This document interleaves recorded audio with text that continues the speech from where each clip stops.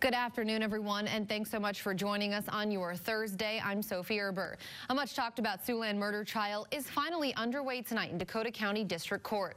Jury selection in the trial of Andre Serber wrapped up on Wednesday with testimony beginning this morning.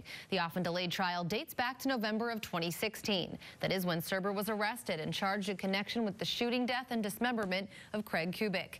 After twice being ruled mentally unfit to stand trial, a judge cleared the way for Serber's case in January of this year.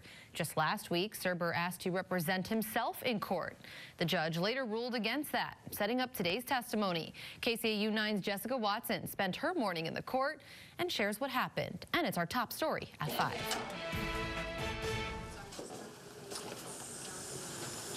After more than 3 years delays, the state of Nebraska opened its case against Andre Serber by calling Emerson Hubbard Superintendent Lindsay Bodette. She told jurors that in November of 2016, she requested law enforcement make a welfare check on Craig Kubik after his son told classmates his father was dead. And I said, tell me what happened. He said, my dad's dead. My dad's dead. We can't find him. There's blood everywhere. And so I just think that I would feel better if I just called you guys and at least reported that. With how adamant he was, something just wasn't right. He would tell stories, and so you have to kind of weed through 5-year-old stories, but he was just very persistent about his father being dead. On November 2nd, 2016, Dakota County Sheriff Chris Kleinberg conducted that welfare check and told jurors even though Kubik was not located, he immediately knew that there was a problem. Was there enough blood there, sir, that you thought whoever or whatever left it might be no longer alive? I don't think there was that much. There was enough just to tell me, hey, whoever this is injured seriously. Later that same day, authorities located Kubik's body parts and a car at the abandoned home of Andre Serber. I was out there looking for a very injured or possibly unconscious man, and when I seen that, I kind of, that's what I remember thinking. Testimony resumes Friday morning at the Dakota County Courthouse. Jessica Watson, KCAU 9 News. And be sure to follow for regular updates on this trial on our website at SiouxlandProud.com. Iowa Governor Kim Reynolds tonight ordering all bars shut down in 6 Iowa counties. This in response to the surging number of COVID-19 cases, blamed in part on young people and students ignoring mask and social distancing guidelines within those establishments. Now, those counties tonight include Blackhawk, Dallas, Johnson, Lynn, Polk, and Story. Restaurants that sell alcohol in those 6 counties are permitted to remain open, but they must also stop selling alcohol after 10 p.m. each night. And I am again calling on all peace officers in the state to assist in the enforcement of these measures, as well as those in the proclamation that I signed last week. That proclamation also requires Iowans holding gatherings of more than 10 people to ensure social distancing is kept at 6 feet. Reynolds also strongly encourages all Iowans to wear face coverings when out in public. And the governor's new proclamation's coming down just as Morningside College confirms 3 positive cases of COVID-19 late this afternoon. We're told all close contacts have been alerted to this case. The college plans to set up on-campus testing for students, staff, and faculty, plus an online dashboard to display case count information, also set to launch next week. The South Dakota Department of Health is correcting COVID-19 case reports tonight after a system error was discovered. That error leaving 280 positive tests unreported over the past 2 days now. Those cases are currently included in the state's report for today, that number reading 343 new cases. Let's take a quick look now at the latest COVID-19 numbers across the rest of Siouxland and Woodbury County. Health officials reporting 15 new cases. Currently, there are 18 patients hospitalized for coronavirus. Now, across the river, Dakota County officials report 6 new positive COVID-19 tests for a total of more than 1,900 cases. In South Dakota, Clay County listed as substantial community spread tonight, reporting 99 active cases. A positive case of COVID-19 is being reported at Crofton Community Schools Junior-Senior High School. Now, it's unknown if this case is a student or a staff member, but according to a statement from that school, both the North Central District Health Department and the school are currently requesting that case to self-isolate. All close contacts of that positive case are also being asked to self-quarantine this evening. Elsewhere in Nebraska, Pender Public Schools preschool will be closed tomorrow, Friday. This after a staff member was exposed to the virus. According to a statement on that school's website, the limited availability of substitute teachers also contributing to this closure. At this time, no preschool students have been exposed to COVID-19. Classes are set to resume in 2 weeks, that is September 10th. Football season kicks off tomorrow night, but things will look a bit different this year for both the players and for the fans. KCAU 9 spoke with the Bishop Heelan athletic director, and he says the Friday night game will be open to those who have received wristbands. So each player and coach is allowed, they're going to be given 4 wristbands today, and they can give those wristbands out to whoever they choose. So we're just trying to keep our attendance as low as possible so people are allowed to space out. Bishop Heelan will be requiring fans to wear masks when entering their stadium. Another team that will hit the field Friday is Sioux Center. They're following suit and operating at just 50% capacity.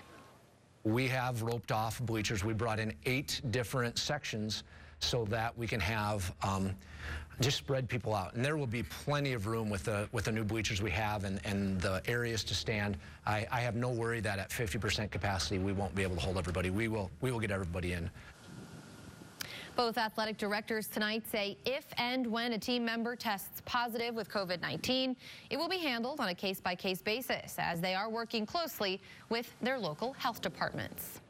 Time now to turn our attention to the weather. Meteorologist Marcus Beasley standing by. And Marcus, a hot week to start the high school football season. I'm sure those guys were hoping for a little bit of cooler temperatures in the area. That's right, Sophie. Another hot day today. It's been hot all week long, and there is a little bit of relief in sight, but that relief not coming today. We're seeing those temperatures still in the 90s out there. We got up to 92 in Sioux City today for your high temperature, 94 in Wayne as well as Norfolk, a high of 91 in Yankton and Lamar's today, 93 in Cherokee and Storm Lake as well as Carroll. So most of Siouxland reaching up at least into the lower 90s today. Forecast lows tonight, those will drop down into the upper 60s to right around 70 degrees. So again, a very similar night temperature-wise compared to the last few nights. The difference tonight, we're going to have a weaker cold front move through that could bring some strong to severe thunderstorms later tonight. I'll have more details on that in the 9 on 9. Sophie?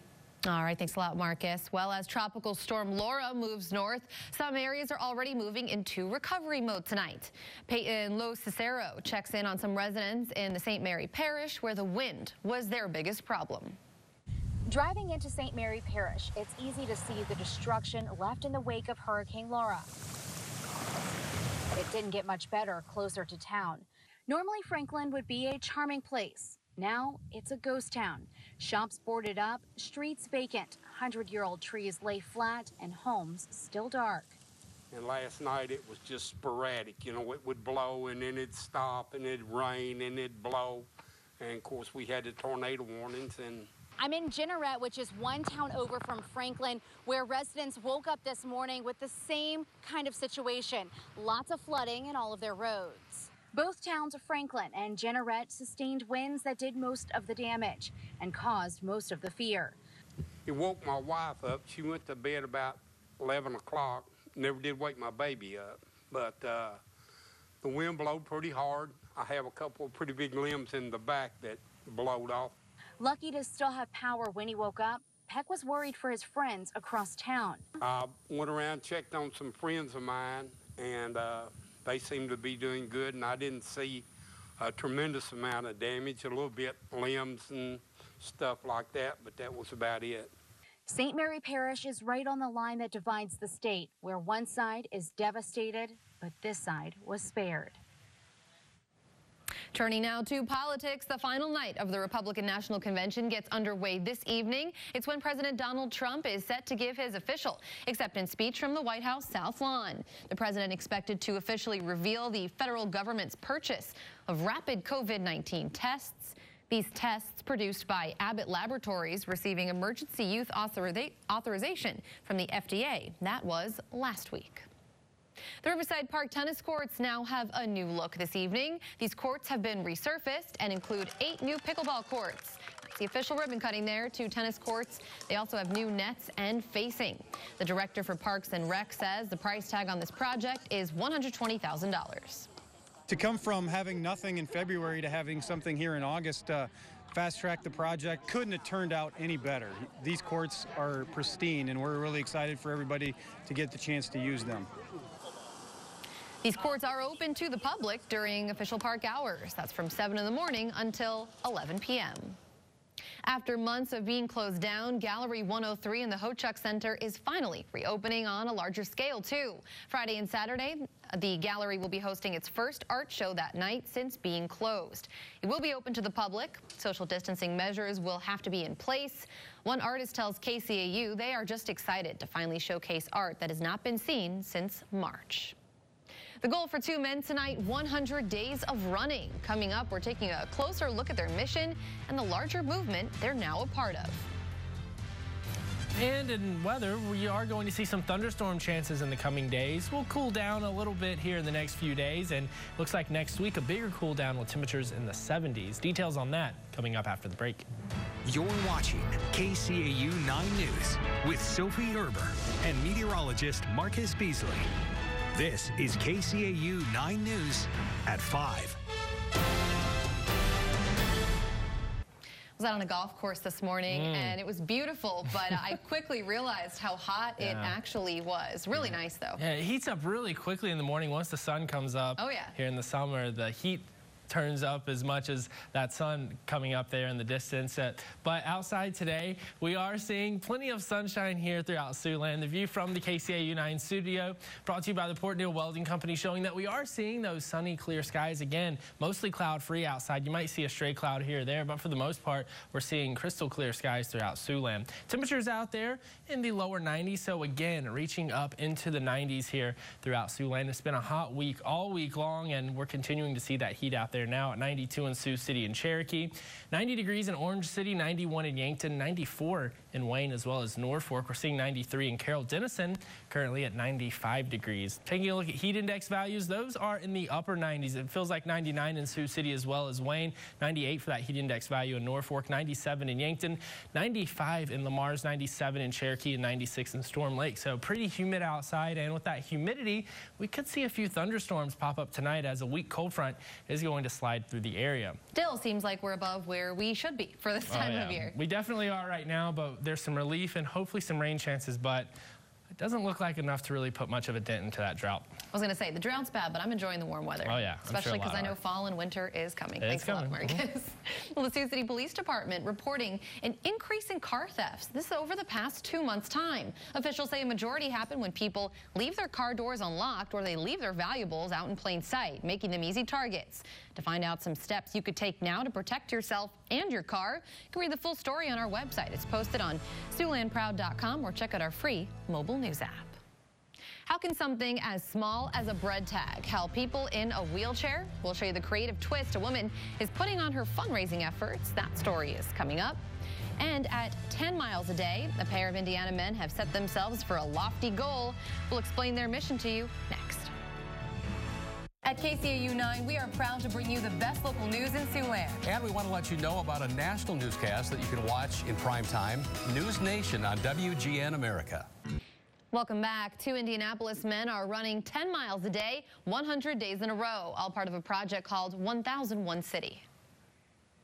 We try to keep it simple. Just go out, run, connect with our neighbors, and the magic just happens from there. The magic isn't how fast they run or even how far. It's about what happens when they stop along the way. It doesn't take much before people just really want to talk and be heard, and that's what we want to be there for. Casey Krause and Trevor DeWitt started a project called 1001 City. They're running 10 miles a day for 100 days in a row. That's 1,000 miles all throughout Indianapolis. Halfway through the 1,000-mile challenge, they started raising money and giving someone they meet on their run a water bottle, a note, and money to go towards a new pair of shoes. New shoe days can represent that fresh start for anybody, whether it's for school, for a job, or maybe it's a health and fitness journey. On day 35, it was Shauna who mentioned she was wearing her daughter's sandals, so they thought she could use her own pair of shoes. Last week, it was Cliff, a 21-year-old who walked 3 hours across town to give his cousin money so she could buy food for her family. So much joy. We've had people that have teared up and been speechless. We've had people jump for joy. We've had people cry with us, laugh with us. We've even prayed with people. Their legs are tired, but their hearts are full, knowing their miles are making a difference in their city. Well, millions of bread tags coming together, all for a good cause. We'll show you how a woman is using them to help those living with disabilities next. An Indiana woman looking for help tonight, continuing her mission of helping people who use wheelchairs. How does she do it? With some help from a massive collection of bread tags. Katiara Winfrey has her story. Collecting. Many people have this hobby, but for some it's a passion. Danielle Rothschild's collection happens to be bread tags. And in just 4 years, she's collected 3.5 million of them. I know, especially me, I've eaten a lot of bread over the quarantine. But all this didn't come just from her. They were donated, and not just by small bags, but by the thousands.